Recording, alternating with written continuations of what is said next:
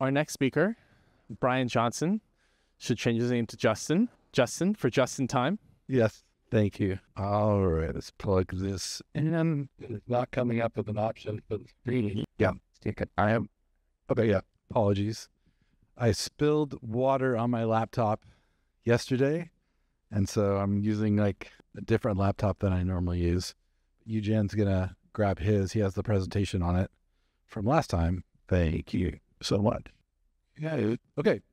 Thanks. My name's Brian, and I'll be talking today about conversational video interfaces, and in particular, the challenges of making it fast enough that it feels like a natural conversation. And so this gets to the question of why is real-time conversation hard?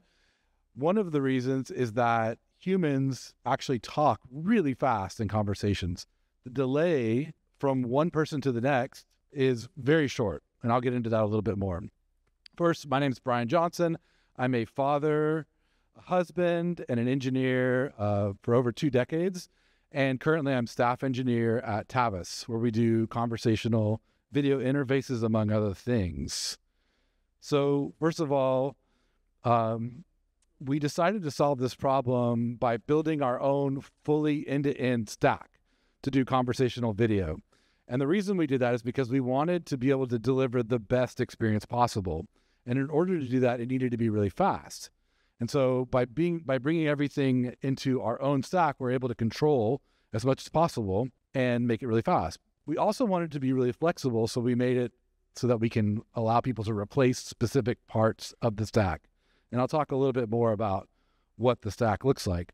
But overall, we deliver a video, audio, end-to-end solution where you can talk to a digital replica, and it uses an LLM, TTS, and all of those goodies under the hood.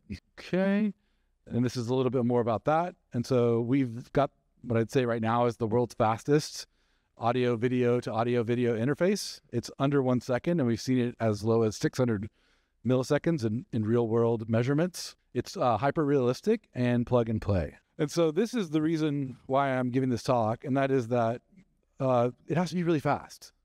So in normal conversations, and a lot of research has shown this, the time between when one person in a conversation stops talking and the other person starts talking can be incredibly fast as 200 milliseconds in a very good conversation. So in the cases where we're having a great conversation, you and me, if you actually measured the time between when I stop talking and when you start talking, it's going to be 200 milliseconds, which sounds really fast, but if you pay attention to it, it's actually quite normal. There's been a lot of research that shows this. In fact, a lot of times people actually interrupt each other. And so the modal is actually 200 milliseconds, but sometimes it's up to like a second, and sometimes as early as 1 second before the other person's done talking. Okay, and in addition, it also takes us about 700 milliseconds to think of what to say. So if you put all this together, this is a really hard problem to solve, to be able to respond so quickly. So how do we do it? Well, first of all, there's all these pieces to a conversational video interface. First, it's visual. You can actually see somebody. Audio, it actually sounds like someone. It can see you and hear you. At the same time, it has some knowledge. So like LLMs, think LLMs. It's logical. It's kind of holding a temporal sort of sequence of events. And it's also interactive or interruptible is how we like to think about that. So we have this thing, we call it Carter. You can go right now to tavus.io. You can try our demo on the site.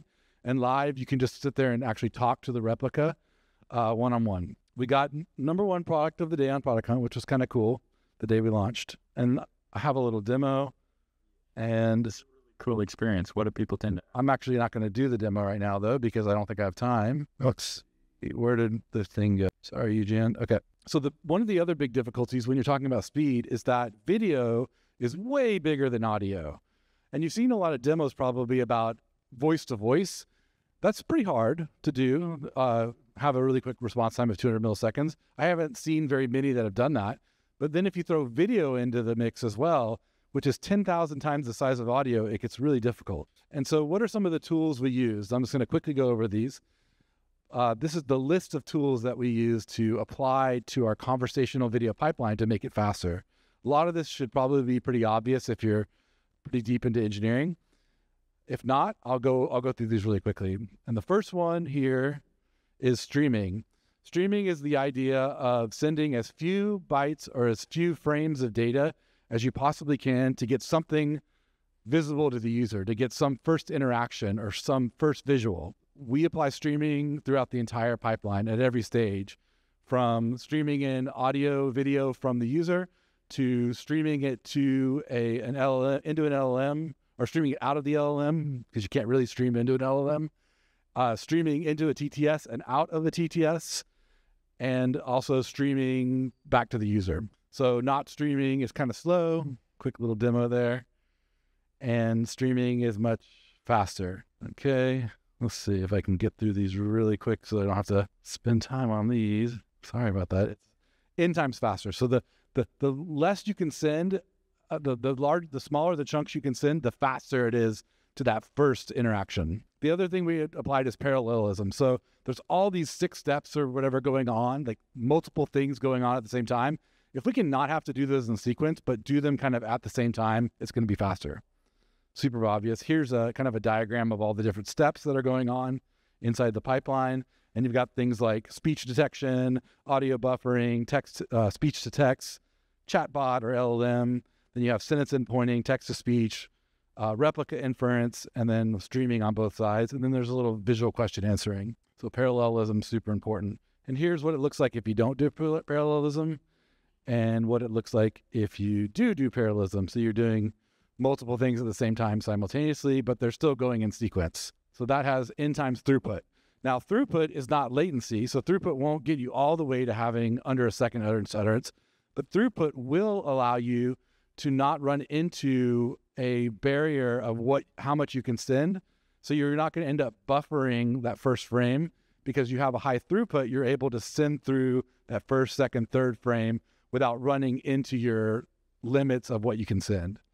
So the higher the throughput doesn't necessarily get you faster latency, but there's a throughput where if you're below that throughput, it will increase your latency because you can't send enough data to render a single frame of video. The next thing is kind of like multitask. I'm going to skip through that because I think parallelism covers it. And then the final thing the final kind of category is putting things into memory.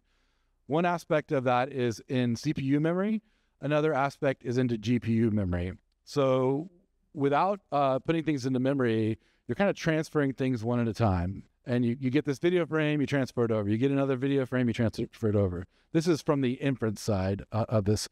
But if you keep all those video frames, the source video frames in memory, and the source data in memory, you can basically pass around a pointer to whatever you need to reference at a given time. This may not make a lot of sense if you're not familiar with our pipeline, but just know that originally one of our challenges was having to load things from the disk or keep things in CPU memory or well, those were the only 2 other really options. And we ended up putting things into GPU memory as much as possible to speed them up. And that got us from like 1.5 seconds it trimmed off about 1.5 seconds of latency from our response times. GPU memory, same story.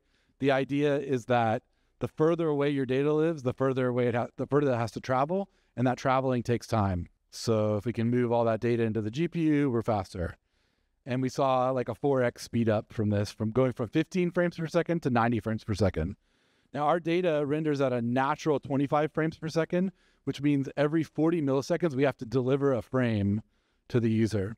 And so we need to be rendering faster than that by quite a significant amount in order to keep up with it and to keep up and keep a smooth video output. All right. So what's next? We have, we've brought on board quite a few customers, and the things that we've heard about have actually changed since this presentation. Our boot times are now around two seconds, modal 2 seconds, from when you make an API request to when the video conference room is available and the replica is there ready to listen. Our utterance to utterance times are anywhere from 600 milliseconds to about 1.3 seconds, and it's interruptible.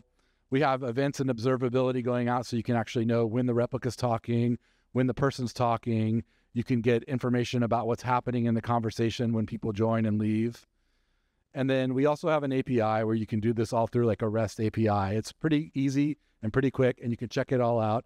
at Tavus.io. The big lessons on speed are to separate things thoughtfully. I think initially we separated every single thing into a different process, but that introduces a ton of overhead and complexity and then ends up with extra latency because you're not coordinating things as fast as possible.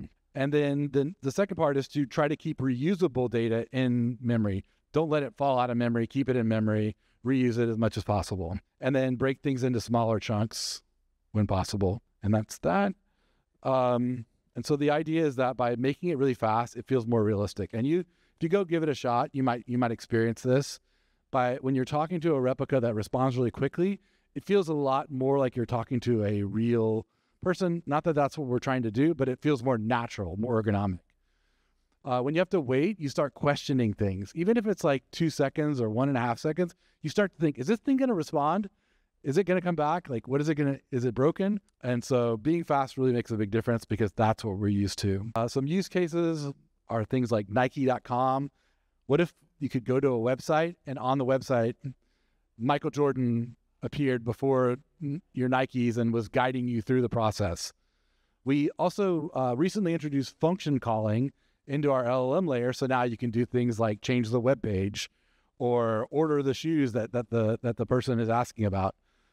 That's all up to users of our API to do, but we make it possible through function calling. Here's some other use cases: sales rep, customer tech support, and tutoring.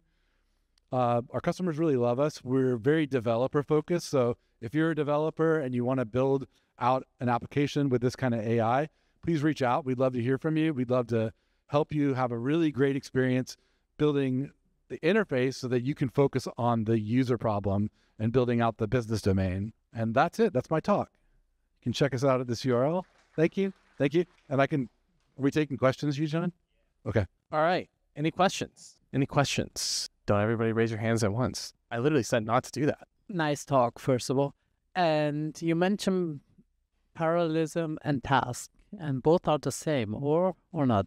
Because I was a little bit confused as you mentioned both.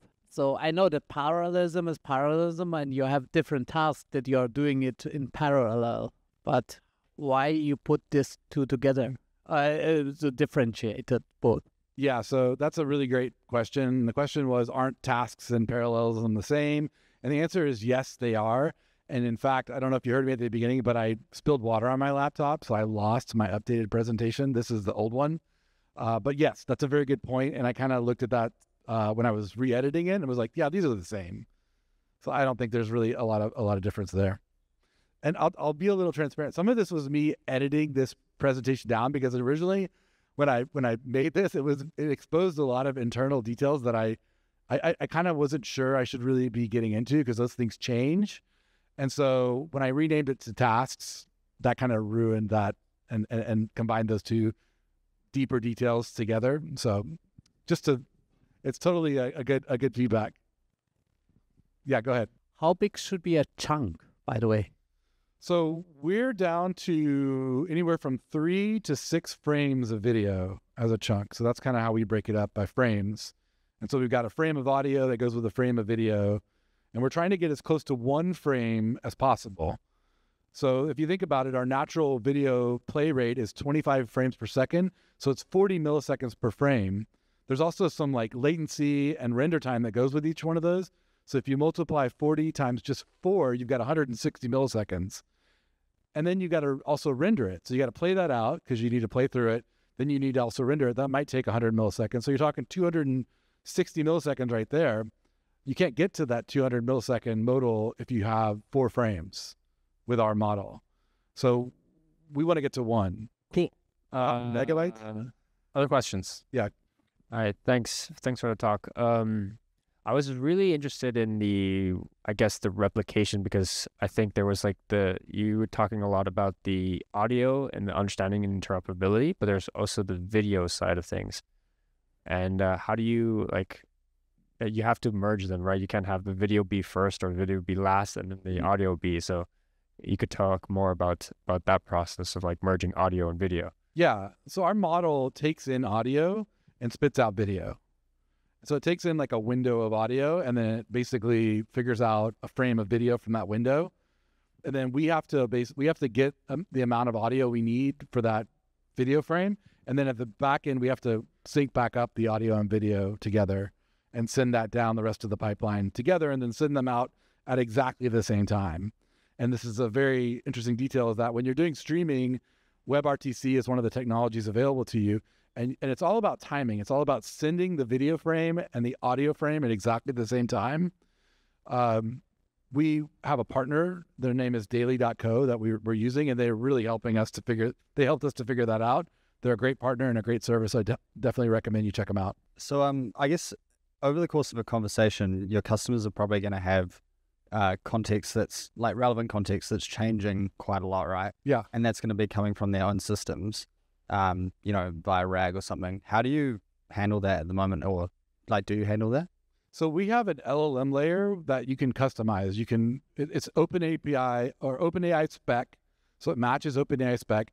If you have your own LLM, even if you don't, and you just want to intercept that layer and then put an LLM with RAG behind it, you can do that with our setup.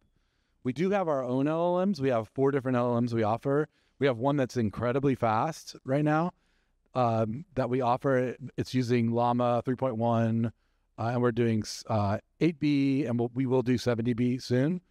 But you can also bring in your own LLM. In fact, most of our early customers do that because they came to us with an LLM that was already pre-trained, pre-ready to go. And so they just plug their LLM into our conversational video interface, and they get like an audio-visual layer on top of that LLM. Does that often affect latency though?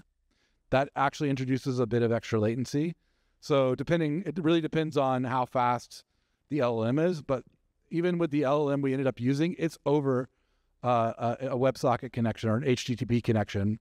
So you can have it be incredibly fast if your LLM is set up that way, because text is actually super small in terms of the size. If you're co-located in terms of your data center, you can get down to like 30 milliseconds of latency for that first byte to be delivered. And then it's a matter of how fast you can spit out tokens.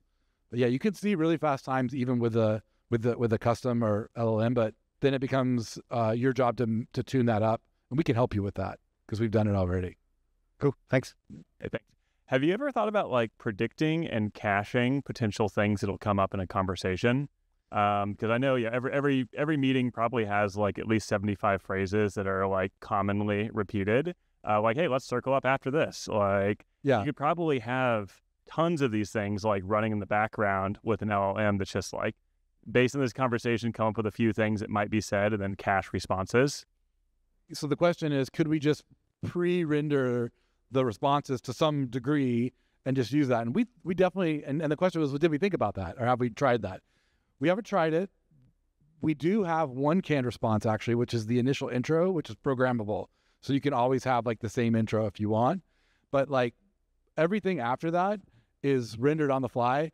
And it was mostly out of initial effort to reduce complexity, like to minimize the amount of complexity. So we just wanted it to be really fast and do it kind of the same way every time initially.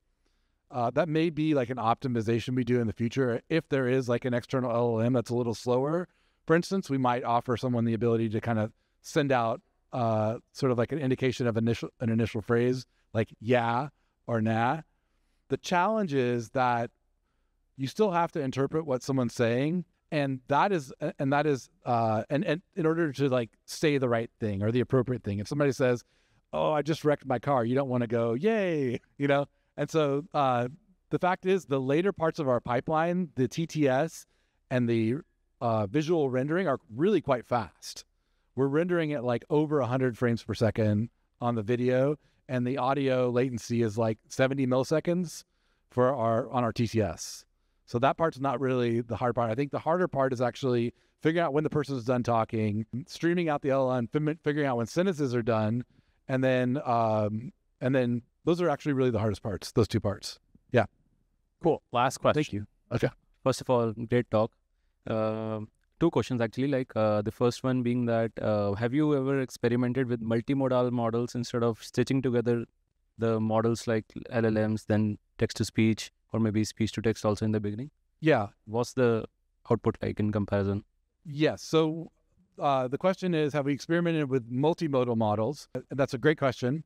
We do actually. Our video model is actually multimodal. It takes in audio and spits out video. So that's about as far as we've gone so far. We are currently researching deeper multimodal, and eventually our plan is to have the whole pipeline be capable of being multimodal. So voice audio in, voice audio out, and in one model altogether. But we're not there yet. Cool. Yeah, that's kind of one of the goals. Yeah. Yeah. Okay. Thanks. I was going to say we